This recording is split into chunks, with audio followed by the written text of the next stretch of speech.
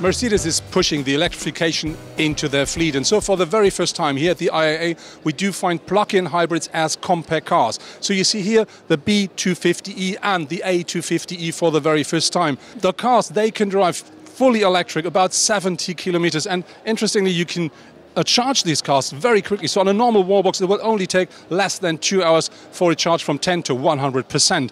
But these are not boring cars, because when you drive them they accelerate from 0 to 100 kilometers per hour in about 6.5 seconds, and top speed is 235 kilometers per hour. So I think electric driving could be very, very interesting.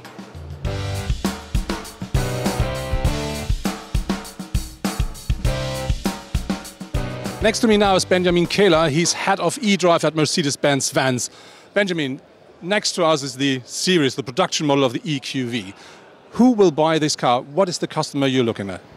I think we're looking at the same customers that are buying a V-Class, a conventional V-Class today. So it ranges from a family, like I am one, for instance, family owner, or going all the way to a shuttle service, taxis, things like that. When we talk about the car compared to a V-Class, what are the highlights of the car and what makes it different? So of course there are some differences that we really like a lot. So to make it a real EQ, we also changed the design. So we put in extra effort on the exterior, but also the interior, and to really give it this EQ look. But we also brought MBUX, Hey Mercedes, as one example, into the vehicle. But my personal highlight is that the interior, the functionality of the vehicle, just stays the same as in the V-Class. So you can have 6 seats, 6 individual seats, or you can have 8 seats, you can have 3 people sitting next to each other, you can turn the seats. So it offers the great same flexibility like the conventional car. What about the range, and what about charging the car? So as a battery car, it comes with 100 kilowatt hours of battery energy installed and can drive more than 400 kilometers. And then in combination with fast charging with 110 kilowatts, in roughly 45 minutes you can charge the battery from 10% all the way up to 80%, and then you can go another couple hundred kilometers.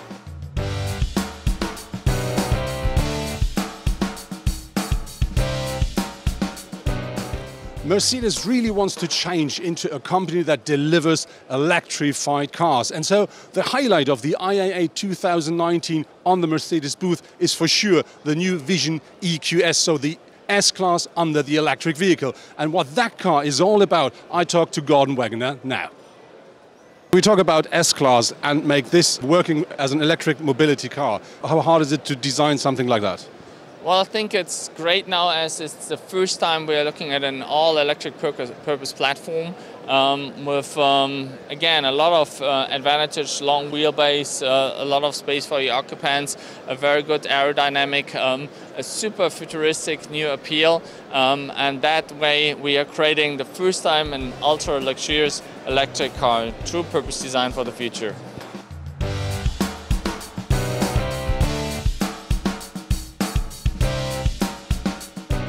Next to me now is Drummond Chikoy from the development department of AMG. Drummond, we're standing in front of the new GLB AMG version. Can you tell me a bit about the car?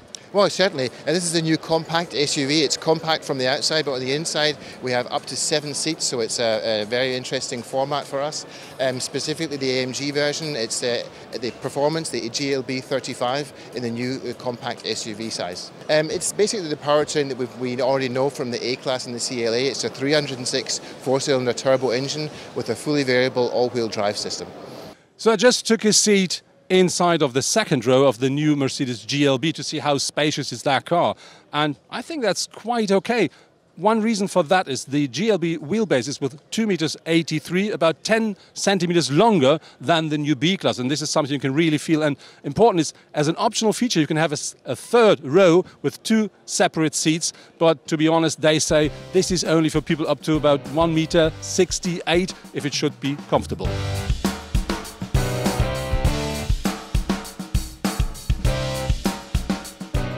So we've changed places, but same partner. We're in front of the new AMG GLE 53 Coupe. And John, another question. The GLE is new as a coupe. What have you done as AMG to make it a real AMG? Well, as you can see from the outside, it's got its typical AMG DNA. We have our new radiator grille there, very dominant, that you see at the first glance that you're looking at an AMG. Then furthermore, we have our bumpers and our front bumper, rear bumper, the typical AMG styling. And from a technical side of view, we have our 6-cylinder, 3-litre turbo engine with an electric compressor in there. And a fully variable all-wheel drive system. And we have our AMG ride control suspension kit on board as well as a special accessory.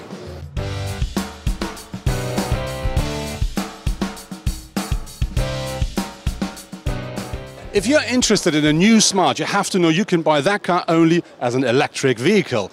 And Mercedes is presenting the new Smart, so the makeover of the existing model here at the IAA in Frankfurt. And what has happened to the Smart, what is new about it and what it delivers, let's talk to one of the Smart guys now.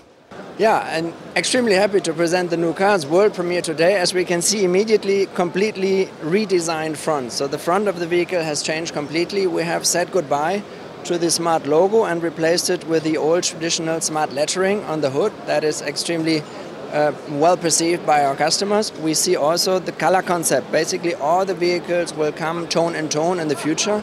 And as you can see also immediately the new LED headlamps. That is really one of its kind in that segment. Also in the interior we have changed the center console completely.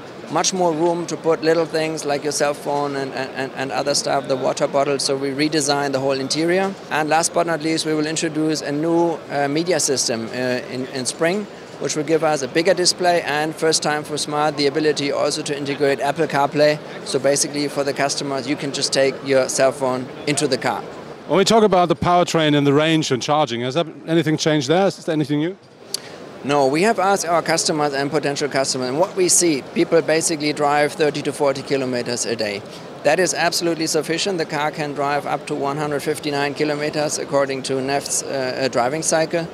Very interesting for our customers is the possibility for fast charging. So with 22 kilowatt you can charge the car in just 40 minutes. That's extremely quick and enough to make multiple rides per day.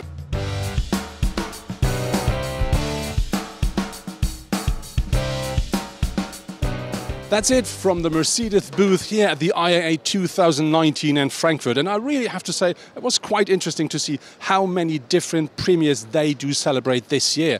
I thought my absolute highlight is for sure the new Vision EQS, so the S-Class, fully electrified. But to drive something today, I would have to say I really like to test drive the new EQV because I'm a family father, so that really is a practical car. But at the moment, I'm really looking forward to drive the new small plug-in hybrids, and this is the reason why I say bye-bye from Frankfurt.